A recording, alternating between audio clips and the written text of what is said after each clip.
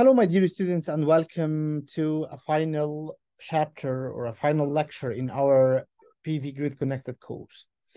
Actually, in the previous sections, we have demonstrated together a long story, starting from building a solar cell or a photovoltaic cell, considering its three generations. Then we go through different blocks in the system, including DC-DC converter, DC-AC inverter, storage system, and a lot of stuff.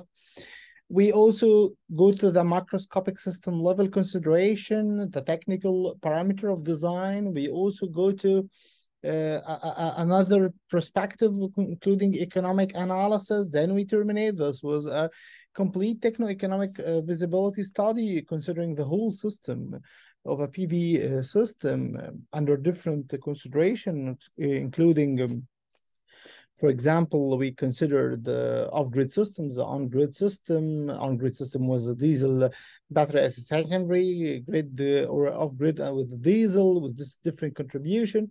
We consider different alternative loads, including Saccharode bombs in petroleum and in oil and gas industry. We consider lighting loads and all these stuff. Today, I choose to terminate the course with a final lecture to give some sort of focus or lighting on a very critical and important topic nowadays, which is the energy management and the energy auditing. I think if you already Google these terms, either energy management or energy auditing, you'll find a lot of maybe startups, companies, also big companies, which are now considering these processes for buildings, for industrial buildings, for office buildings, for different types of loads. It's very huge and it's very significant and big topic to be considered in one lecture, of course. So what we are going to do today is just making some sort of lighting on this type of energy auditing and energy management systems. In a very narrow case where we are going to consider lighting loads and how we can manage these lighting loads, because lighting loads is some sort of a common loads that you can find in residential loads or residential buildings, office buildings, industrial buildings, and a lot of buildings. So that's why we consider lighting loads. But in general, of course, you can mimic or you can repeat the same model on different type of loads with different perspectives. Of course, maybe for those who are going to consider energy auditing as a part of their next career, they will consider it more than an electrical perspective. They will consider also thermal storage and HVAC systems and a lot of other perspectives, not only from an electrical energy perspective as well. But as I mentioned, in our course, we will be very limited to give some sort of a very brief introduction about that, and maybe you can extend this to other topics as well. So let's start together this model or this energy management model to have in this case. Okay, so perfect. So let's start the pointer and let's start this lecture. Okay, perfect. So introduction to energy management. I would say that introduction to energy management / energy auditing / energy management. Okay. Let's start with a very brief discussion. I think it's, of course, undoable to make it over a recording over YouTube, but let's assume that we have a discussion. Okay, so usually I think all of you, either from a residential perspective or if you are operating some sort of a private business or whatever, you should, or I think you already monitor your electricity bills, which is a reflection or a direct reflection actually to your electricity consumption. And maybe the most critical question comes to your mind every time you see your electricity bill, electrical energy bill, is how can I reduce this bill? How can I reduce my consumption? This is a very important role, or this is a very important headline. I think most of you ask yourself this question, especially if you are considering a private business and the electricity bill considered as a a concrete part of your running cost. So reducing this element will impact your profit profile and your business model in general. So this becomes an important question to be answered. And in this manner, the process of energy auditing starts to appear. How we can audit energy, how we can manage energy, and the target, of course, is to reduce the energy consumption. Usually, when we implement this energy auditing process, we implement it in 3 phases. The first is to analyze these data, is to analyze your energy consumption. You have to list your energy consumption. You have to analyze this energy consumption in order to tackle where I can interrupt to make a change. A second is to search for methods, or maybe in other words, to search for solutions. How can I reduce? So for example, I consider that my HVAC system or my air conditioning system consumes a lot of money. This is the analysis. This is the result of the analysis. Then what is the methods? How can I do this? So maybe you can do this by replacing this air conditioning system with another one with lower energy conversion. I believe most of you now hear about this DC inverted air conditioning systems with less power consumption or whatever it is. Maybe the solution is to somehow restructure the building, if possible, to make some sort of airflow so that you can reduce your need for an air conditioning or whatever. So this is the methods. And then goes to the third steps, which is start to design, implement, and install your solution, your message, your service, or whatever. These are the 3 perspectives or the 3 levels how you are going to consider this process, from starting from making some sort of analysis to searching for methods to go to the implementation phase where you can implement these methods. And herein, there is an extremistic variation in terms of methods. So, as we will see later on in this lecture, some of these methods are zero cost methods. Some are medium cost. Some are very high cost.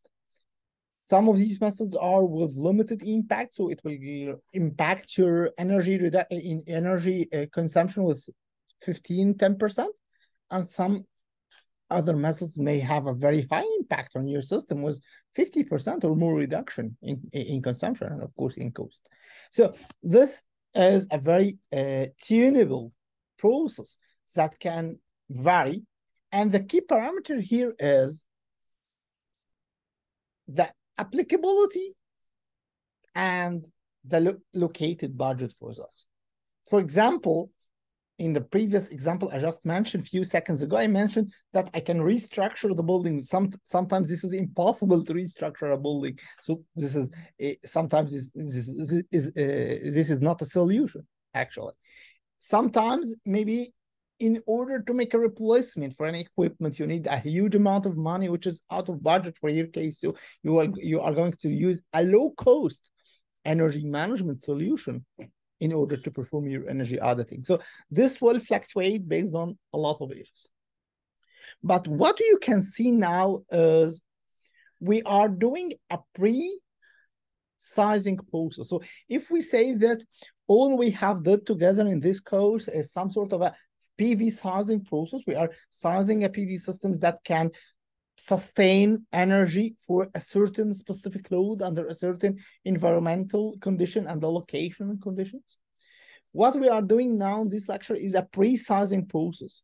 We are considering the load itself. We are considering, is it possible to reduce the energy consumption during using or used by this load? So it's a process that should be implemented in advance to the PV sizing process. Is to ask your question is this really an optimized load?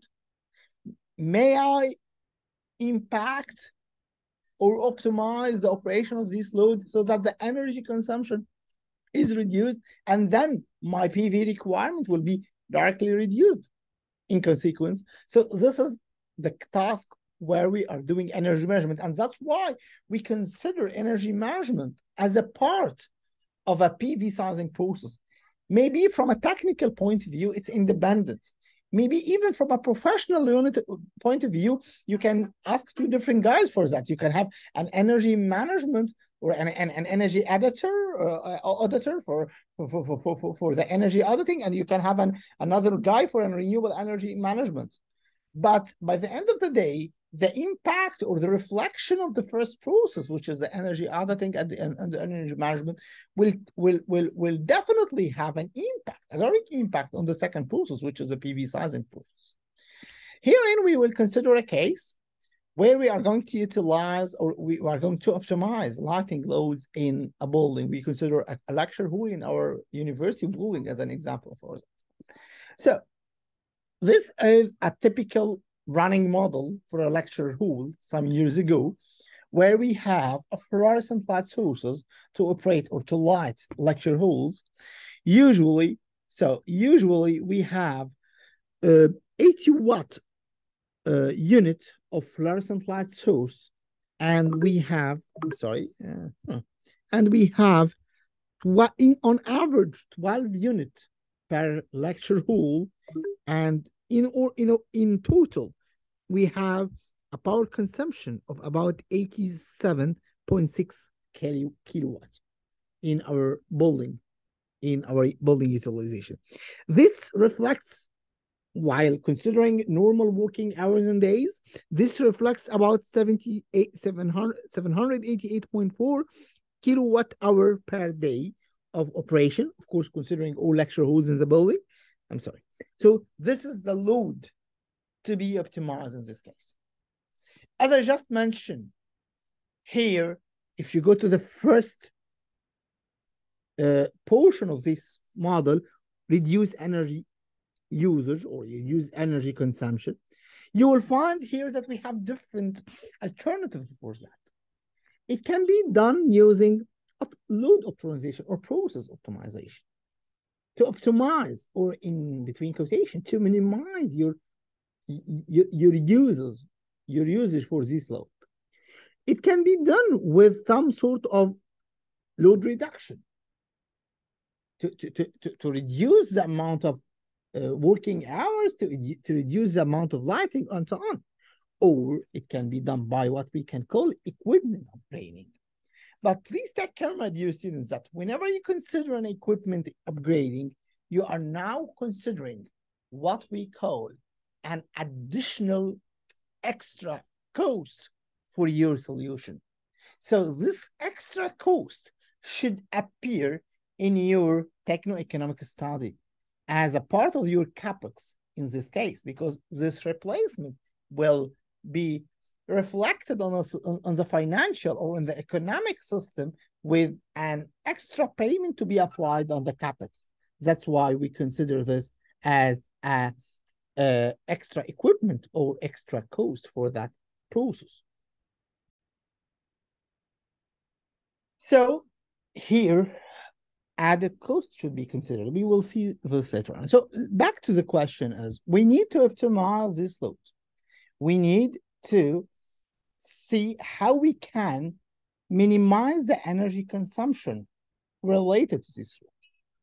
Basically, the most zero cost way of that is to turn off light whenever it is not utilized. Maybe you can see this as a trivial solution, but going to analysis and going to literature, you can find that this is a very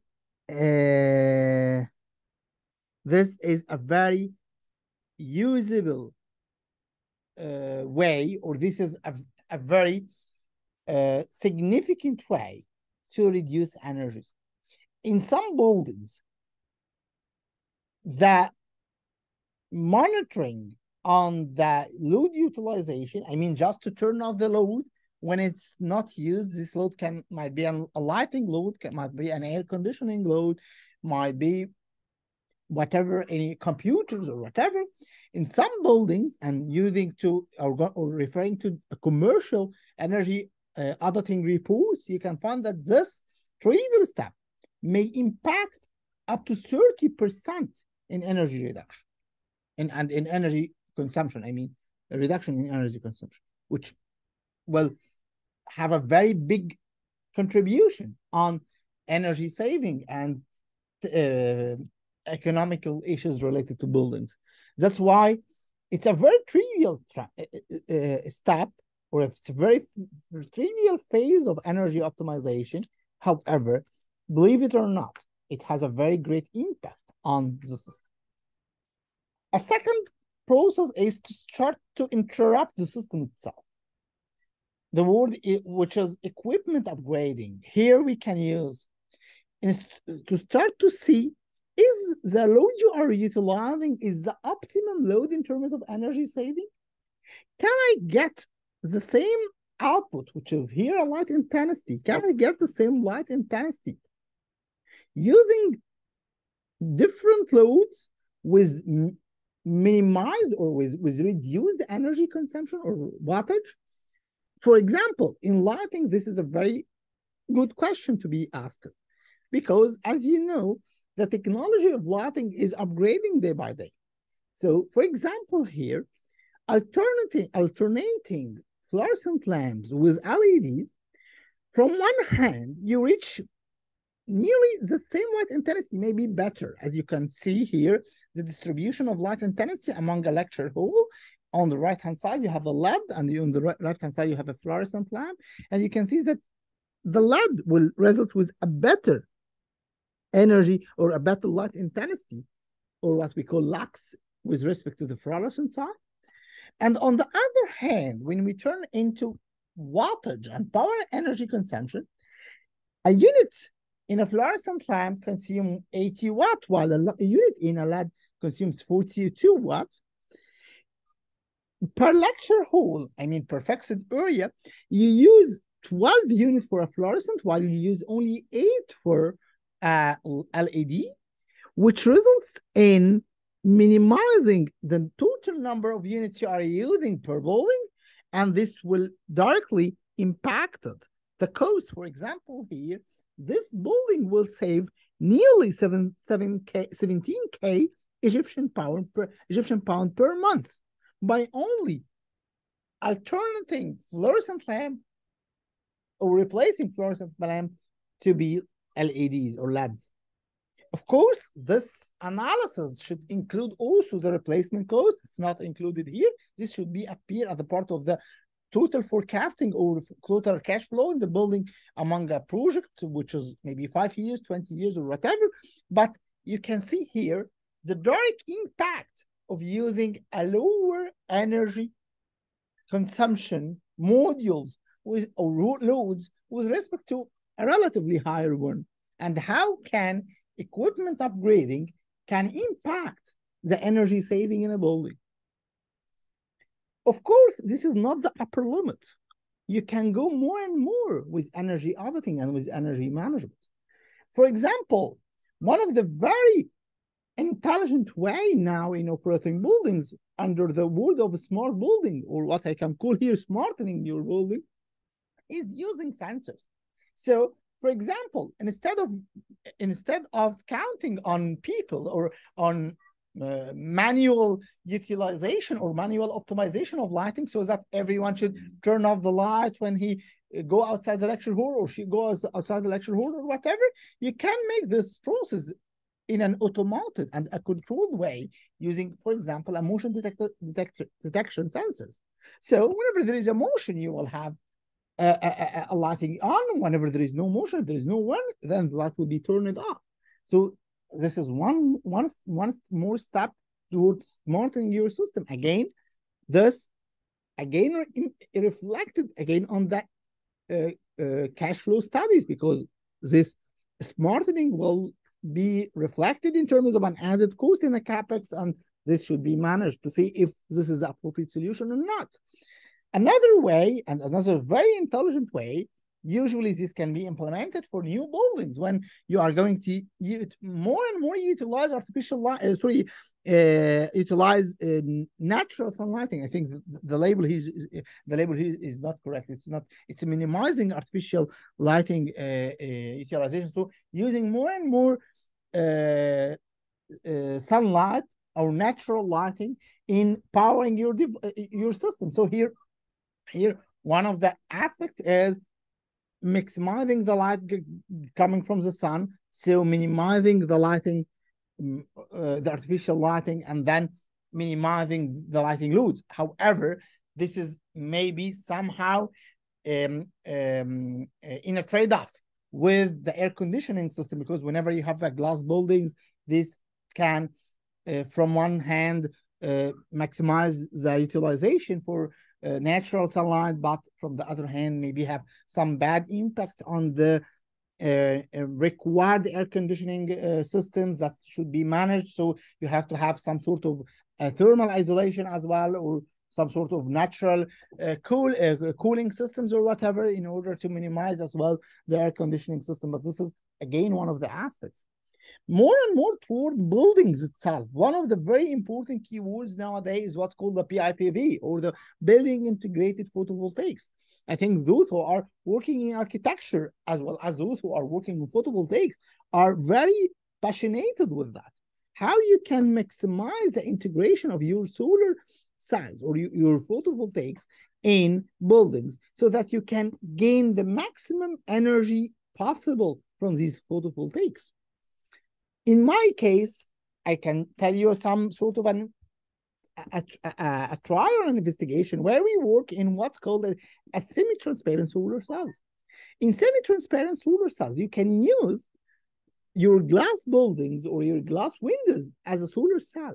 So it's not only a window. From one hand, it's an additional source of gaining more and more energy.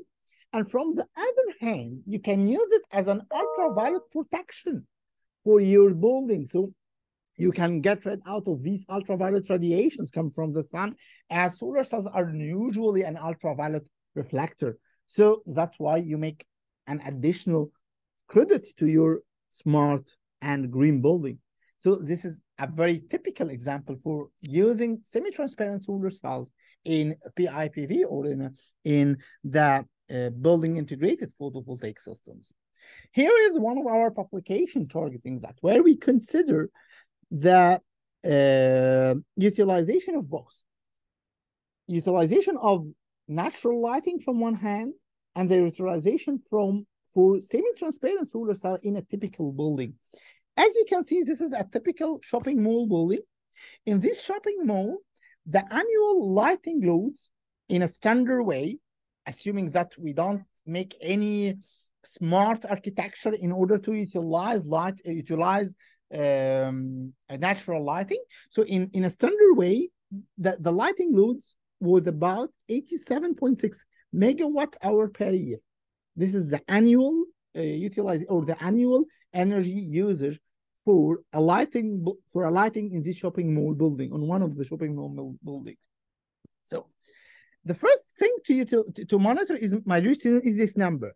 So after using a semi-transparent glass interfacing in the building, so you are utilizing some sort of, because these semi-transparent solar cells will permit some of the light from the outside solar to enter the building. So indirectly you are utilizing natural lighting. That's why this 87.6 is dropped to 55.7 or 69 typically megawatt per year. So it's something like maybe 40 or 30 something % reduction by utilizing this natural lighting. So you can see here the impact of utilizing natural lighting in designing or in architecturing buildings.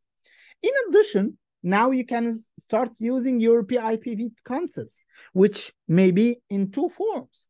Either to implement photovoltaic systems in the roof of your building that can capture around 99 megawatt hour per year in this case, or the semi-transparent solar cells itself mounted in the glass windows of the building will also produce 44.5 megawatt hour per year.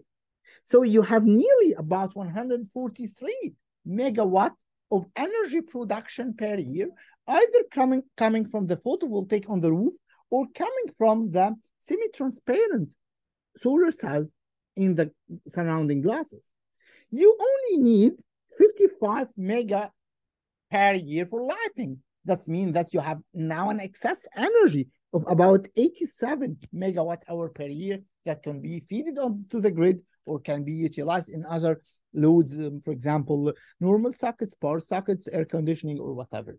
And here you can see the impact of having what's called PIPV or building integrated photovoltaics, and also the impact of load optimization, where you optimize your load by including or by utilizing natural lighting in your building to maximize natural lighting and minimize artificial lighting, as you can see. This is, I think, a good example where you can see different types of energy management, including using LEDs instead of a fluorescent lamp, using natural lighting in addition to minimize that artificial lighting, using photovoltaic in the roof, using even photovoltaics or semi-transparent photovoltaics in the windows. So this is a complete model. However, as I usually mention, in order to have a complete model, we have to consider, in addition, the economical part. You can visit this publication. You can find it in my Google Scholar or even in my Scopus. You can visit this publication to see the complete image of a techno-economic visibility study, considering different alternatives. And as I usually said, there is nothing optimum all the time. The optimization will definitely vary from one case to another, from one location to another, from one environmental condition to another. That's all, not only for this lecture, that's all for the whole module of a PV grid connected system. I hope that by the end of this lecture, you have gained some knowledge in this process of photovoltaic system sizing, manufacturing, utilization, different components of systems, and all this stuff.